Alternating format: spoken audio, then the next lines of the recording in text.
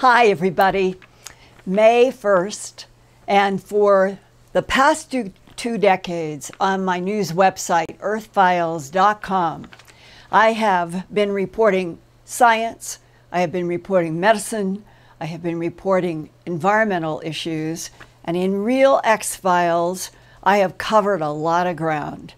It has included and still is evolving and ongoing because Earthfiles in my reports and news and this Earthfiles YouTube channel, I would like to have be the center of my reporting universe now, and that the subjects that I have covered, and you go and look and there's almost 2,800 reports there now, they have been about worldwide crop circles, animal mutilations, human abductions, other non-human intelligences in a variety of forms, alien symbols and alien glyphs on ancient archaeologies, military whistleblowers, and advanced extraterrestrial technologies built with what our government describes as self-activating software.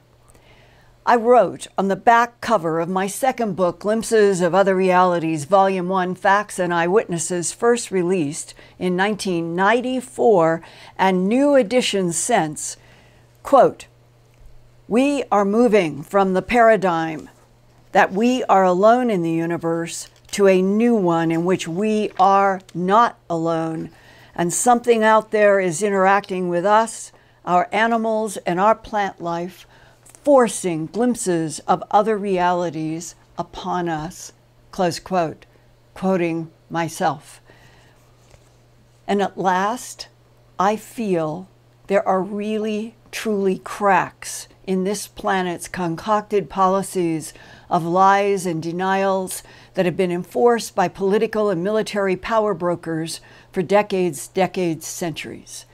The cracks are building up to telling the truth that we are not alone in this universe, and the cracks keep widening as more and more mainstream media are featuring straightforward articles about other life and even other dimensions and other timelines in the cosmos. Even the head of Harvard University's astronomy department, Avi Loeb, has written several papers about his conviction that the long, strange object called Oumuamua that came near our sun and solar system was, in fact, an extraterrestrial craft. Oumuamua was first discovered by the Pan-STARRS telescope in Hawaii on October 19, 2017. After it made a sudden hairpin turn as it approached Earth, it accelerated from around 57,000 miles an hour to 97,200 miles an hour on its way out of our solar system, without any explanation for that extreme acceleration, except that Professor Loeb at Harvard has hypothesized in papers that Oumuamua was truly an interstellar craft, perhaps checking out this solar system and our Earth. You can read reports about this at my Earthfiles news website. All you have to do is go there to www.earthfiles.com and then type in the search bar Oumuamua, Hawaiian. It is spelled O-U-M-U-A-M-U-A, and you will find some fascinating reports at Earthfiles about this strange object. Now, more and more mainstream media are doing straightforward reporting about the growing mainstream physics questions. Are we humans in a holographic universe, or one of many universes, many dimensions, and many timelines? Recently came this headline in The Conversation and the Griffith Report: "Why the idea of alien life now seems inevitable and possibly imminent." I think it is probable that Earth's human future, many are neutral and some are outright hostile, and that is according to military insiders and remote viewers who have worked for the Defense Intelligence Agency, the Central Intelligence Agency, and other agencies trying to understand what is out there in our universe that seems to be based here in our solar system and has been interacting with our planet Earth for literally millions of years. That is why I think that we need honesty from our government about who, what, why are we dealing with on this Earth in the alien presences that our government has known about through retrievals of aerial craft and non-human bodies, both dead and alive, since at least the early 1940s. And one of the U.S. government's most important documents that I have ever seen about different types of non-humans and their technologies is this SOM1-01 MAJESTIC-12 Group Special Operations Manual entitled Extraterrestrial Entities and Technology Recovery and Disposal, Top Secret Magic Eyes Only, published by the U.S. War Office. That was before we had a Department of Defense in the Pentagon. In the War Office in April 1954, 65 years ago. And please keep this date in mind that descriptions of non-humans and various types of UFO craft were being written about in Washington, D.C. less than a decade after the end of World War II.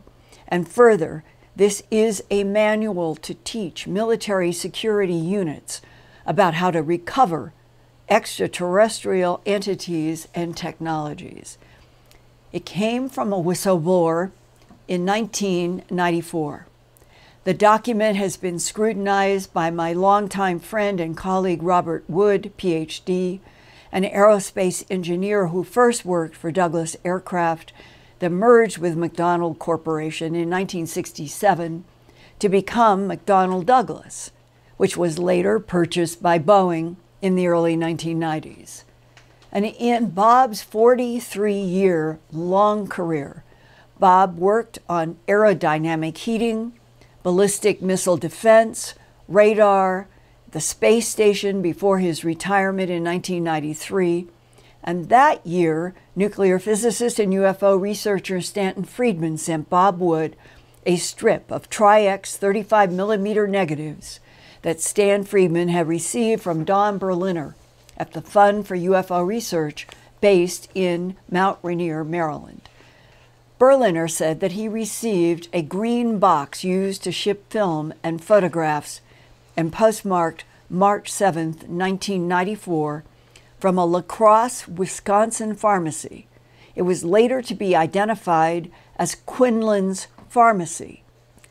Inside of this pharmacy's photo box were 35mm negatives of what Bob Wood now thinks is the most important and authentic U.S. government document about extraterrestrials leaked up to 1994 and is up there in the top 3 or 4 today as I'm talking to you on May 1st, 2019.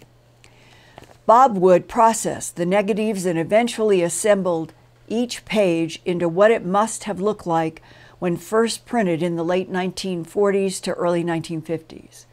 And Bob is convinced, after tracking down the original 1954 manager of the War Office print shop, that the SOM1-01 training manual was printed on about how to retrieve extraterrestrial bodies and craft. And therefore, from Bob's point of view, after he and Ryan, his son, had been able to communicate directly with that print manager, that this is a real document. The document that this print manager back in 1954 remembered printing. Tonight, I want to concentrate on 3 sections and then share with you a discussion that I had last night on the phone with a man whose father knew that at least 2 extraterrestrial bodies were stored cryogenically at Wright-Patterson in the late 1940s. First, let's go through the, quote, description of extraterrestrial biological entities known as EBAs or EBANs, followed by illustrations of extraterrestrial craft, and then the list of where extraterrestrial biological entities, dead and alive, along with their clothing and other materials, were to be taken from the late 1940s onward. We're now looking at page 6 in this very important SOM1-01 document, that is paragraph 10, description of extraterrestrial biological entities. Examination of remains recovered from wreckage of UFOBs, and that was an acronym that was used in the late 40s and early 50s in documents, UFOBs, UFO objects, indicates that extraterrestrial biological entities may be classified into two distinct categories as follows. EBA Type 1. These entities are humanoid and might be mistaken for human beings of the Oriental race if seen from a distance. They are bipedal, that means they stand on 2 feet, 5 foot to 5 foot 4 inches in height, and weigh 80 to 100 pounds. Proportionally, they are similar to humans, although the cranium is somewhat larger and more rounded.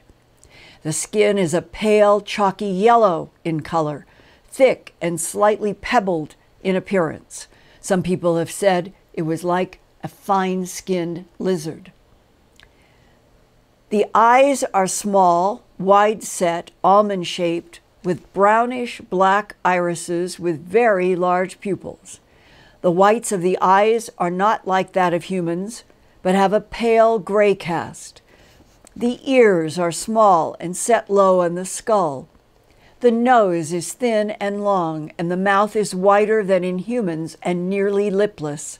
More like a line is what everybody says. There is no apparent facial hair and very little body hair, that being very fine and confined to the underarm and the groin area. The body is thin and without apparent body fat, but the muscles are well developed. The hands are small with 4 long digits, but no opposable thumb. The outside digit is jointed in a manner as to be nearly opposable, and there is no webbing between the fingers as in humans. The legs are slightly but noticeably bowed, and the feet are somewhat splayed and proportionally large. Now, EBA Type 2. These entities are humanoid but differ from Type 1 in many respects.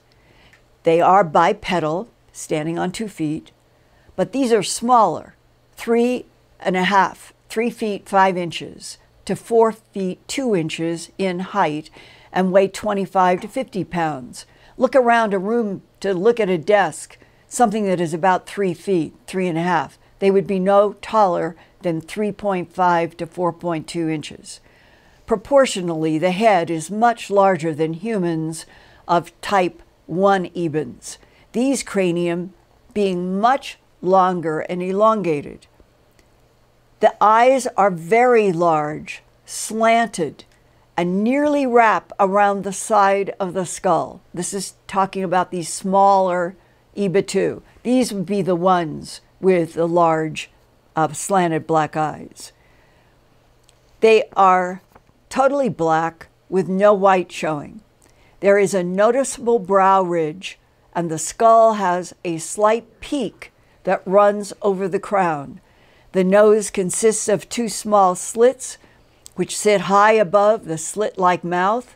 There are no external ears. The skin is a pale bluish gray color, being somewhat darker on the back of the creature, and is very smooth and fine-celled. There is no hair on either the face or the body, and these creatures do not appear to be mammalian. The arms are long in proportion to the legs. In fact, I know from descriptions and illustrations, the fingers fall all the way down to these small creatures' knees, and that the hands have 3 long tapering fingers and a thumb, which is nearly as long as the fingers. Therefore, they look like they have 4 long fingers. The second finger is thicker than the others, but not as long as an index finger. The feet are small and narrow, and 4 toes are joined together with a membrane. It is not definitely known where either type of creature originated, but it seems certain that they did not evolve on Earth, and it is further evident, although not certain, that they may have originated on 2 different planets. Brad, come back to me for just a second before we go to the next one. What I wanted to stress is when you have in the cattle mutilations, in the scenes, I've seen photographs, were little prints that went round like this and came back like an ice cream cone. Ranchers and sheriffs have said it looked like little ice cream cone prints in some places of animal mutilations. I think if you take the impressions in dusty soil and you apply those words of skin around what would have been toe bones coming back, that it could be that what was at those mutilation sites is exactly like EBA type 2 in the SOM1-01 document for the War Department, having to do with extraterrestrial biological entities retrieved by our military. Now, let's go to the next slide. This is very important. This is what was operational in 1954 as the types of craft that our government was gaining knowledge about, that included in the upper left 3 types of discs, sort of lens-shaped, and then to the right it is what, if you were looking down on one, it would be circular, the lens would be thinner, and then that's what the disc would look like. Below that is a long cigar-shaped craft with a series of what look like windows or portholes going along the side. They had divided those 2, or the cigar, into 2 types, have a smaller drawing that they called an airfoil, and when they added to the airfoil, they said could be triangular, meaning that you might see a side or the back of something that could be confused possibly with the cigar shape, that they knew that there were both. And down below, they show a triangular craft now from the bottom looking up, and there are those 3 lights, the center light. And for those of you who know about the Belgium craft that were photographed for at least 2 years at the beginning of the 90s, there's even a photo that would look like this drawing, but what I'm trying to avoid is mixing any of the modern stuff for you all to see. This is drawn in a 1954 printed War Office training manual. And if it's being printed in 1954, it is based on data that precedes 1954, and we don't know if there had been other editions of this training manual, but that advanced triangle is there in that 1954 document. And then to the left, some people in the abduction syndrome over the years have referred to ice cream cone shaped. And I think this 1954 manual, I think on the left of the triangle, is possibly what abductees have meant when they said it reminded me of an ice cream cone. This document uses the word cone-shaped, and that at the bottom And in another part of this manual, it says that the triangle is considered to be a highly more advanced type of aircraft than the others, but it doesn't go into the reasons why. Now, let's go to SOM1-01, page 11. Extraterrestrial Technology Classification Table. And this is where the military units that would be assigned to go out and do these missions of retrieval and return, and how to box everything up and how to handle it, where would all of this material go? And it breaks it down, and you can see that the top, the aircraft, intact devices, a damaged device, power plants, identified fragments, unidentified fragments would all be going to Area 51 S4.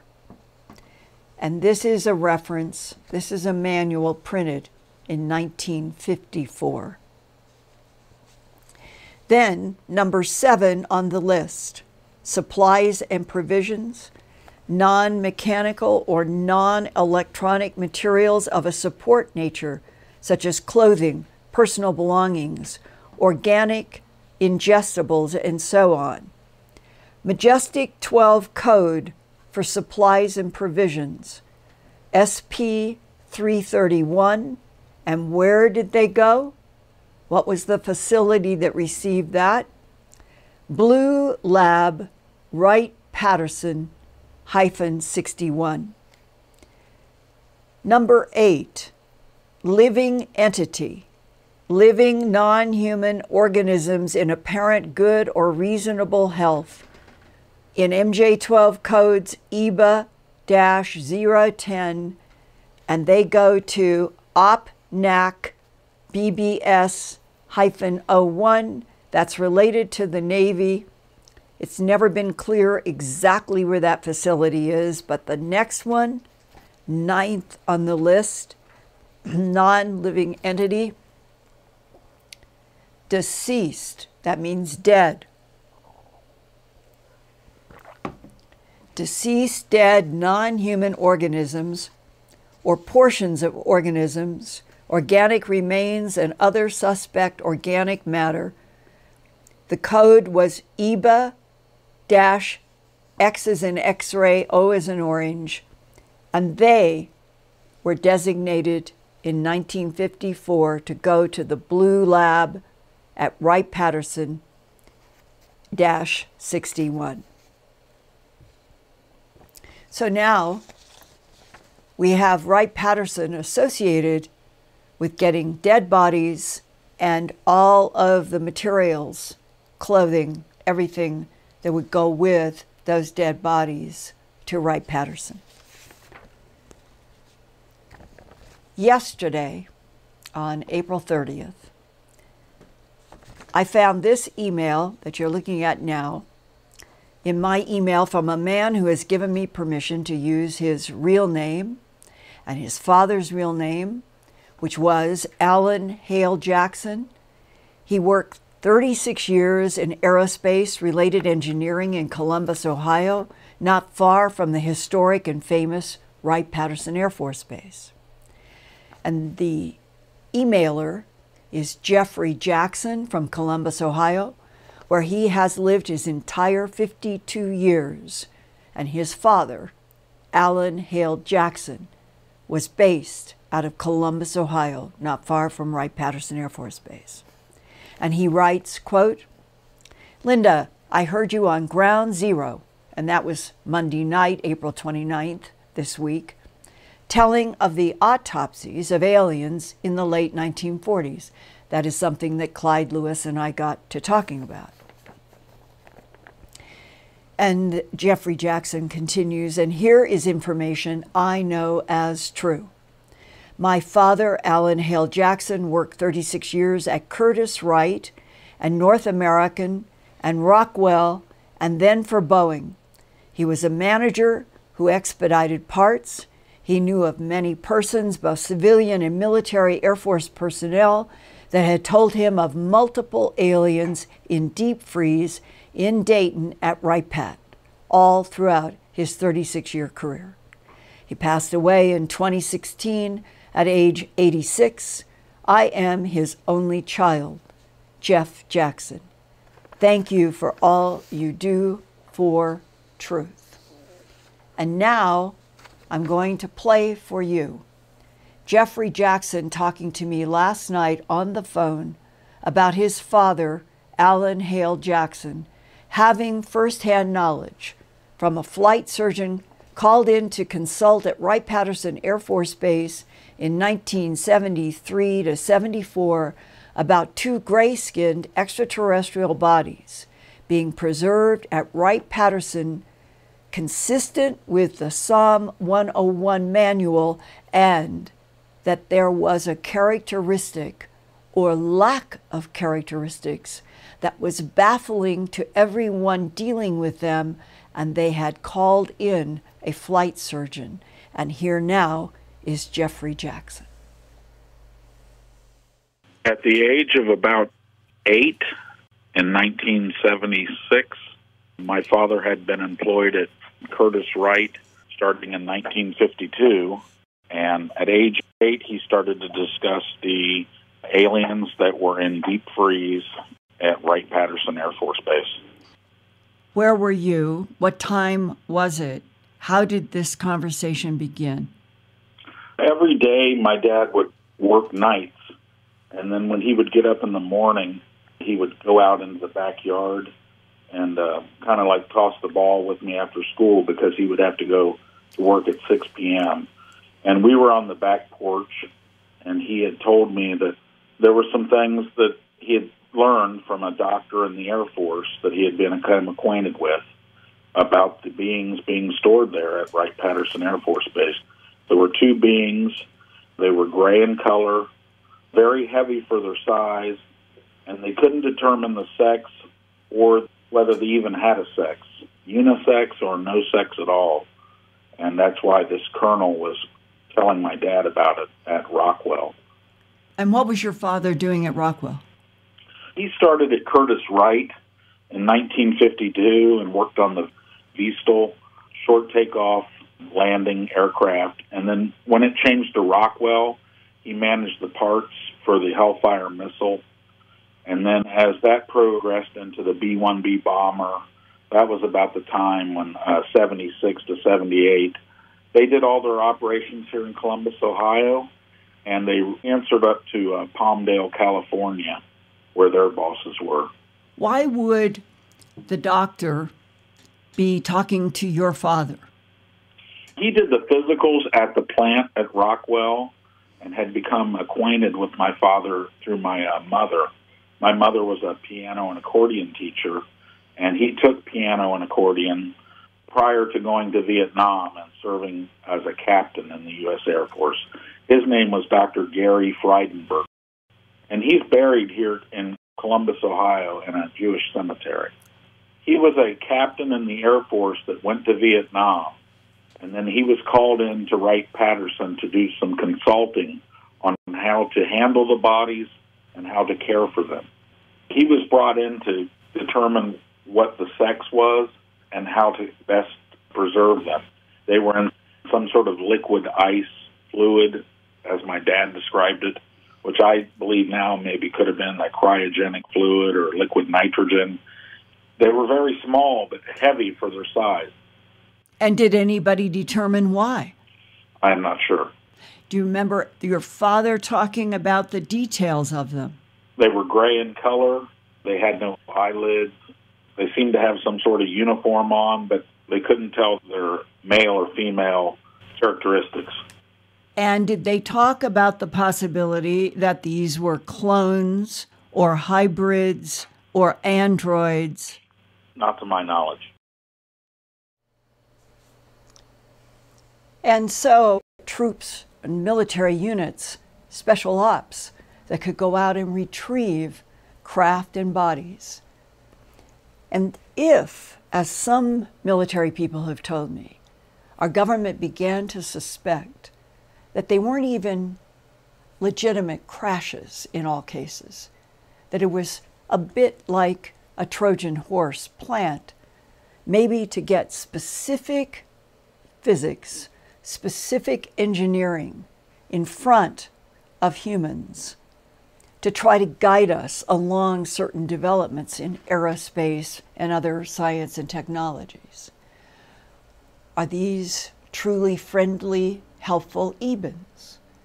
Many people who have been remote viewers and working in the government say, yes, the EBINs are friendly. They are our allies. Other people raise the question, why? Why are they our allies if others are neutral and others are hostile? That is what I am trying to understand hard in my work now. Because no matter what is the reason for friendly, neutral, and hostile, all of us need, as a human family on the surface of this earth, to understand who cohabits with us on Earth, because I have no question that there are cohabitors. But are they the friendlies or the neutrals? I would doubt that they were the hostiles, but you never know. It's only having knowledge. It's only if all of us understand what the government knows and is either concerned about, enthusiastic about, why we are trying to get to the moon and Mars and out into the solar system now. That is, to me, that is fundamental and profound knowledge that we all deserve to know and to have. It's one of the reasons why I'm doing the Earthfiles YouTube channel and Earthfiles and the work that I do. And that it is encouraging to me that more and more of you, like Jeffrey did yesterday and did the recording with me last night on the record with his name, his father's name, and the flight surgeon's name. If we could get more people feeling comfortable to try to share their firsthand knowledge, then maybe on our own as a human population who deserves to know the truth, maybe there will be more and more cracks. And I welcome any and all of you as Whistleblowers Anonymous or as people like Jeffrey to come forward and talk on the record. His father has passed, the flight surgeon has passed, his mother has passed. So it is not like he's violating anything on their behalf. He's helping you and me and all of us to understand that we truly have had alien bodies, bodies that were baffling because there was no sexual identification as humans would define male and female. And there comes this other big, huge subject. Were those two clones? Probably. Hybridized clones? Combinations of something? The development of identical cloned androids that were biological robots? These are now serious questions that are ongoing on our planet right now. There are geneticists who are trying to understand what is the truth about Homo erectus up to Homo sapiens sapien. How much hybridization and manipulation by outside intelligences have evolved us to where we are now. And if we are purposefully and deliberately manipulated, as the government document that I was shown at Kirtland Air Force Base here in Albuquerque back in April of 1983 said, extraterrestrial biological entities manipulated DNA in already evolving primates to create Homo sapien. This story is so big. It is not just about, are we alone in the universe? It's not just about who is friendly, who is neutral, who is hostile. It's who are you, who am I, who are we on this planet that revolves around this particular yellow sun and a solar system that we seem to be in a garden in the Milky Way galaxy where there are a whole bunch of other yellow suns similar to ours. How much of the life involved with our planet and our solar system is within 40 light years from this planet? And was Earth sought out specifically because it is a big watery planet at a 93 million miles from the sun, not too hot, not too cold, and that what it has served for at least 270 million years, as that DIA analyst told me back in 1999, this planet has been perceived as a great place to be a laboratory, to test genetics, to harvest materials, to manipulate and terraform. And maybe if we can survive ourselves in this 21st century, and we are given the truth about ourselves in relationship to other life in the universe, and that this planet Earth is so special, is so extraordinary, is a true laboratory. And maybe we'll come out on the other side of this difficult and struggling intersection that we're in right now, if we're given the respect to be told the truth, that we're not alone in this universe, that this headline comes out sometime soon, and all the reasons are lined up, then maybe it will finally be the energy, the pressure that will make humanity come together exactly as Ronald Reagan speculated about in the 1980s.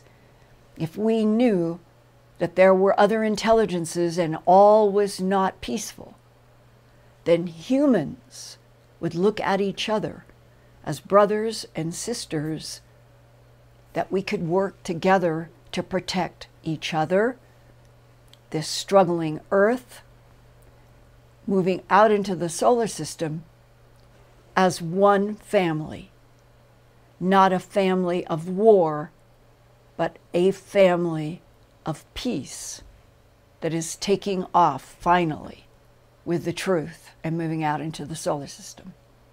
What I've just described, I guess, is my own fantasy and dream, but that's the way I hope we evolve. And I know from the hundreds and hundreds and hundreds of emails that I'm getting from all of you, that there's so many of you who feel the same way, frustrated on being on a planet where there is so much war and not fully understanding why war continues to fester. And maybe all of this that I've been sharing with you tonight is at the root of something that is significantly profound about why we are on Earth in the first place and why there have been conflicts. And as the Defense Intelligence Agency agent told me in December of 1999, that not only had 3 competing extraterrestrial civilizations been working in this laboratory Earth for at least 270 million years, but that World War II was an extraterrestrial war fought through human bodies. May God in the divine field help every human consciousness to get past being manipulated by forces and intelligences we have neither understanding of, nor are they in our daily lives, but they may have more to do with what is happening on our planet than anything that we see in news headlines. And so, let's keep coming together at my Earthfiles YouTube channel. All of you, please keep telling everybody you know to keep subscribing to the Earthfiles YouTube channel so we can keep growing and growing as a voice, hopefully, as a worldwide voice on this planet. And that I would like to throw this now to dear Lori to see what kind of questions that you all might have tonight. Of course, but the first thing I would like to mention is a big thank you to all of the amazing super chats that we've received today. Oh, thank you. Thank you so much. And the thousands of comments about how amazing your shirt looks. Thank you so much. This really is kind of wonderful news to me, because I wondered if I should wear something that had stripes in it. This is probably my most favorite dress-up blouse, and wearing it tonight, I really do like it, and I'm so glad to hear that all of you do, and I will now wear it again without hesitation. I thought you would like to hear that. Yes. So here is our first question. Linda, why are we pushing so hard to get back to the moon? Yes. Okay, this is a personal opinion based on a lot of off-the-record discussions. And part of the off-the-record discussions is another Navy SEAL, not in my videos. Brad and I are working very hard on part 4, by the way, which we will be screening this month of May. This is another Navy SEAL who, because of my work, because I have been reaching out to other whistleblowers, let me know that what Spartan 1 has told me in my backlighted voice alter video from his point of view is quite accurate about Antarctica, and that he also knows that inside of our moon are alien artifacts, alien technologies, and that most likely our moon has been useful and used like an instrument, like an observation instrument, by non-human intelligences for millennia. It might be that the signal now, the development of the Space Force, the rush to get to the moon, the rush to get to Mars, I hope is part of what the other Navy SEAL, not on video, reinforced for me. He said, we do have allies that are helping us. And that if we have allies, it may be that there is some stake by the allies in helping humanity get past this difficult hump in the timeline of the world. And the difficult hump is getting over centuries and centuries of conditioning by conflicting forces that have made us think that we are the only life in the universe, and that there was something to be gained. There was vested interest in keeping humans dumb and blind about our universe and our role in it and our relationship to other life forms. That secrecy, being hidden from us, has served the non-human intelligences too when they wanted it. So maybe what is happening is that we have enough help now that whatever else is out in the universe, that we now have confidence that we can go back to the moon, we can have bases, we can stay on the moon, we will have humans all working there full time in maybe some kind of cyclic rotation with Earth.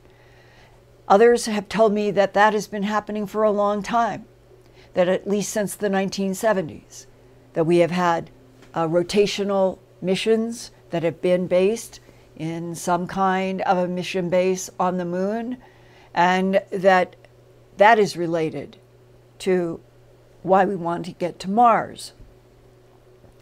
And that is related to the still unproven, but described by several people to me, that on Mars, in the northern hemisphere, in Cydonia, where there is that big carved head, it is not a trick of light and shadow, as NASA tried to convince us from the Viking photo.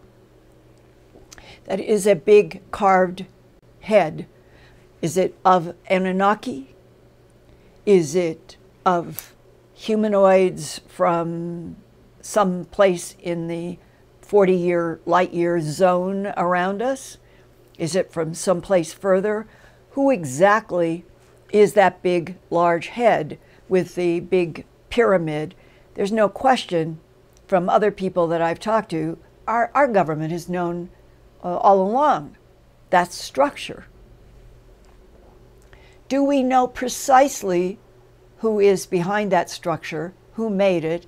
And then what about John Brandenburg's hypothesis as a nuclear physicist, that there might have been 2 hydrogen bombs 1 million, 2 million, 3 million years ago in one of these extraterrestrial conflicts that had a compression wave on Mars and destroyed a lot of Cydonia?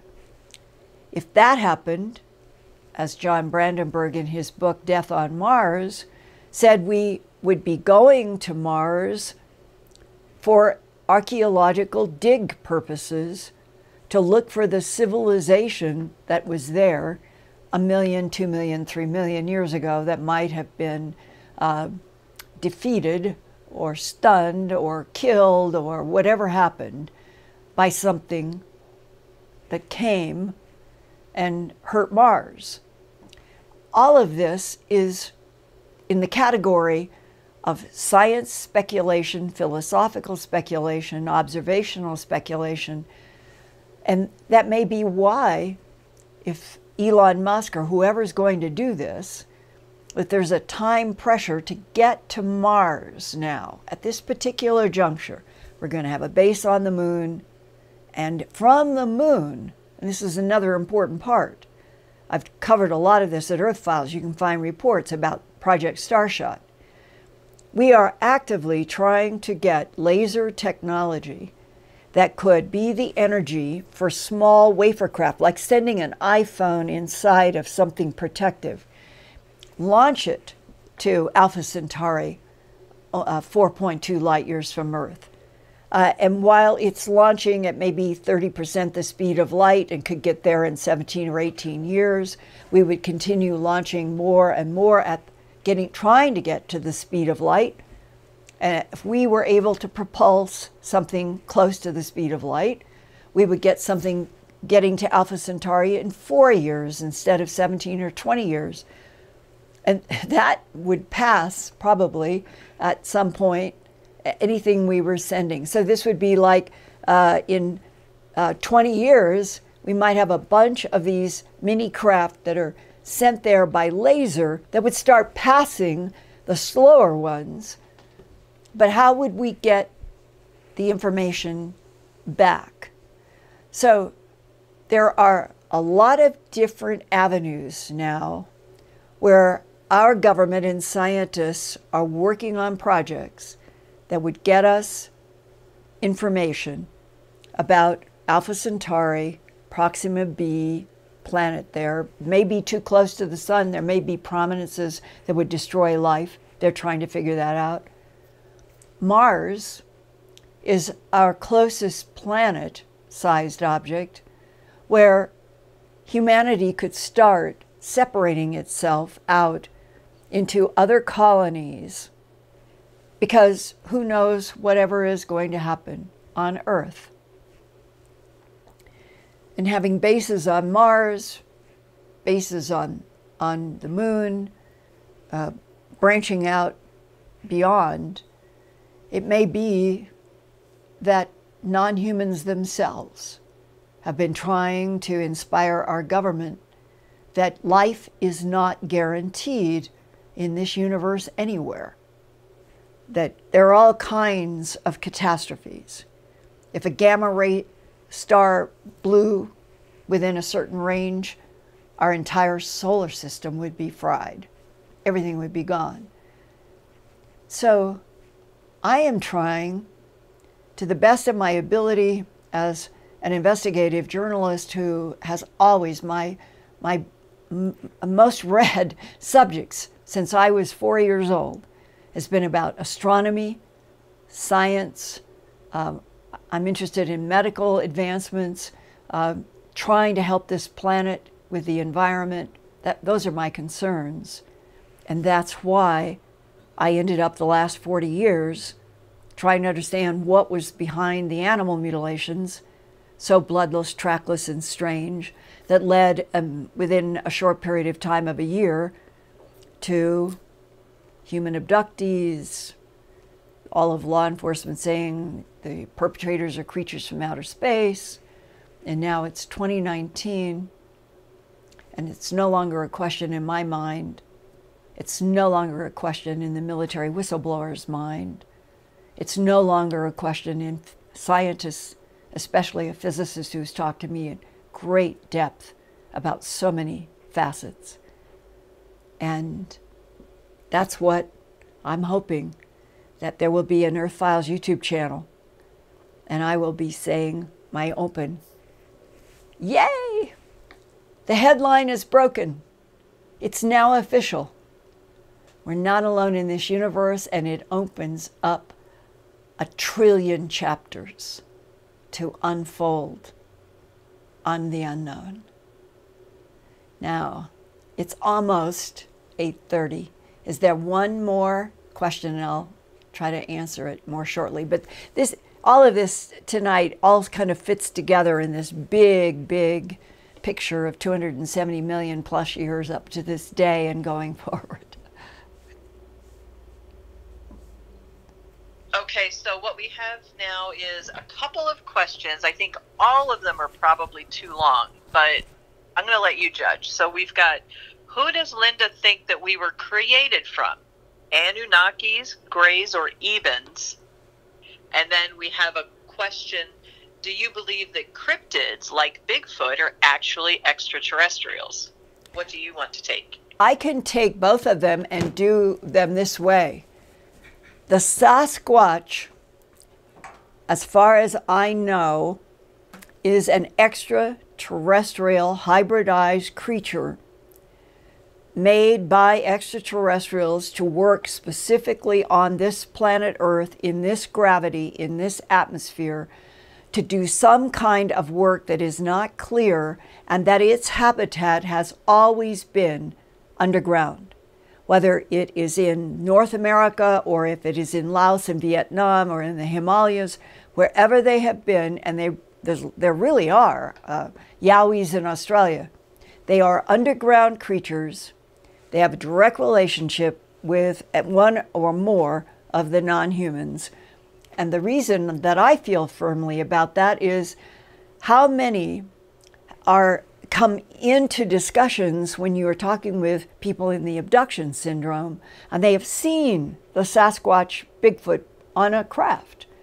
And then there is that very famous sheriff's, Great Falls, Montana, the Cascade County Sheriff's Office, the report that says, right in the report, going back to 1976, I believe it was, Keith Wolverton was the deputy. I talked with him about this.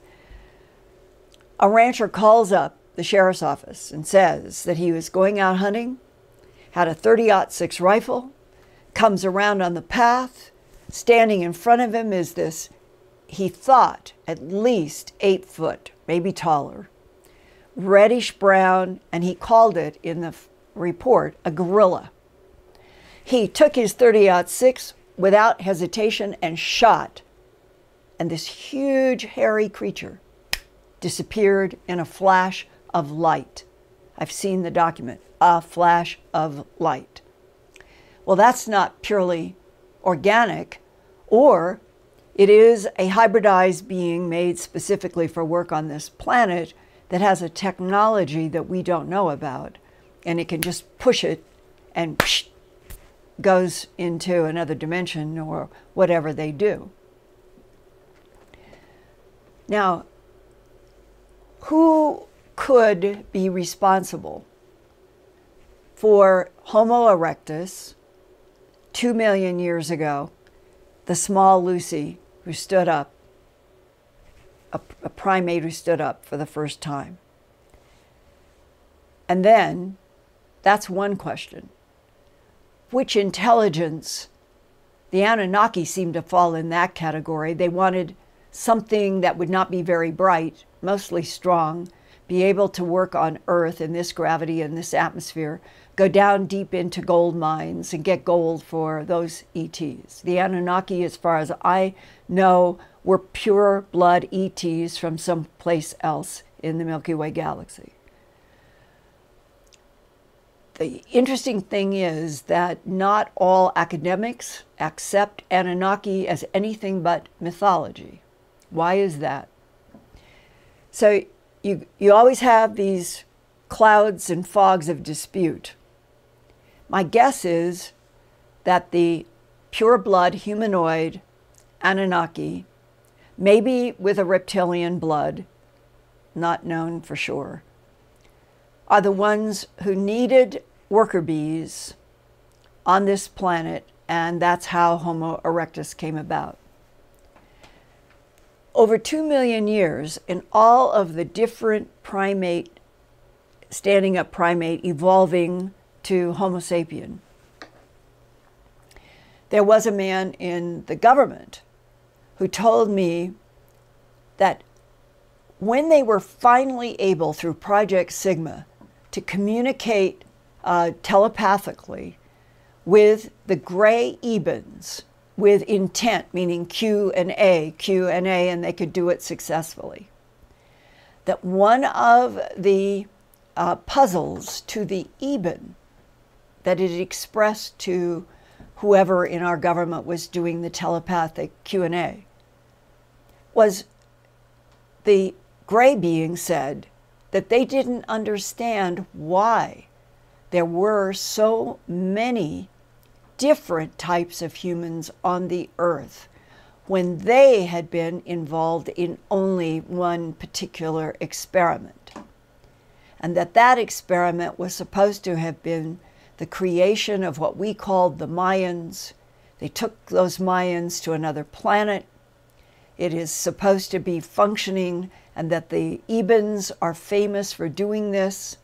In the briefing for Ronald Reagan, March 6 to 8, 1981, he was given a list of 5 ETs that our government was doing a briefing for him as the brand new president.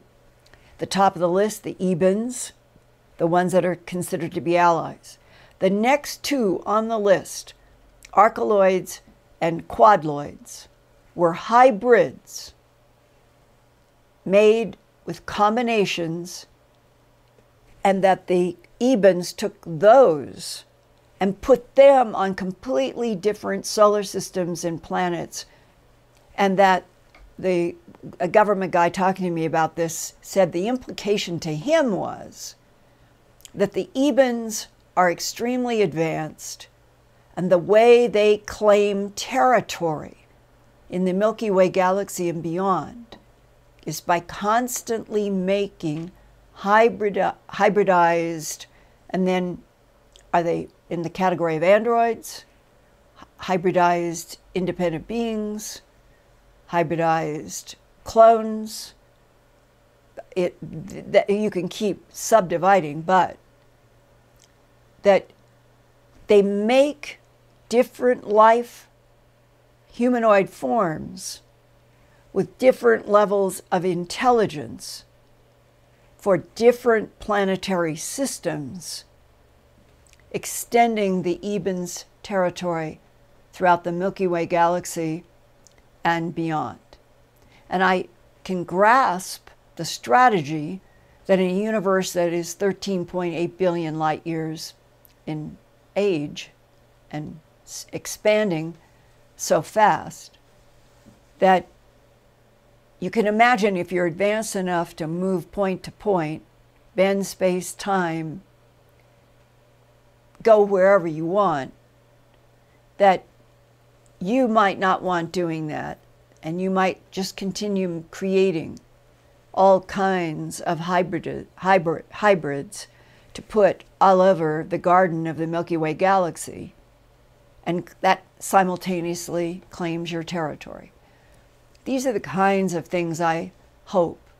Wouldn't you like to see 6 o'clock news breaking and a panel not about human politics, but a panel of non-humans working through translators and people we could trust who would start telling us the truth about what is the original panspermia planting of the double helix spiral DNA on planet Earth by who? And then, who came in what succession, over what timeline, mixing and matching genes of all sorts of life forms. And then, extraterrestrial biological entities manipulated DNA and already evolving primates, Lucy, Africa, to create Homo sapien. That's you, that's me, that's all of us. So how many on Earth now are someone else's hybrids? And what difference does it make? Because we are on a planet where we have got to learn who we are and to work and live together, or we may not make it into the 21st century. And on that note, I'm going to say good night. I'm just wonderful to have all of you here, and I look forward to next Wednesday.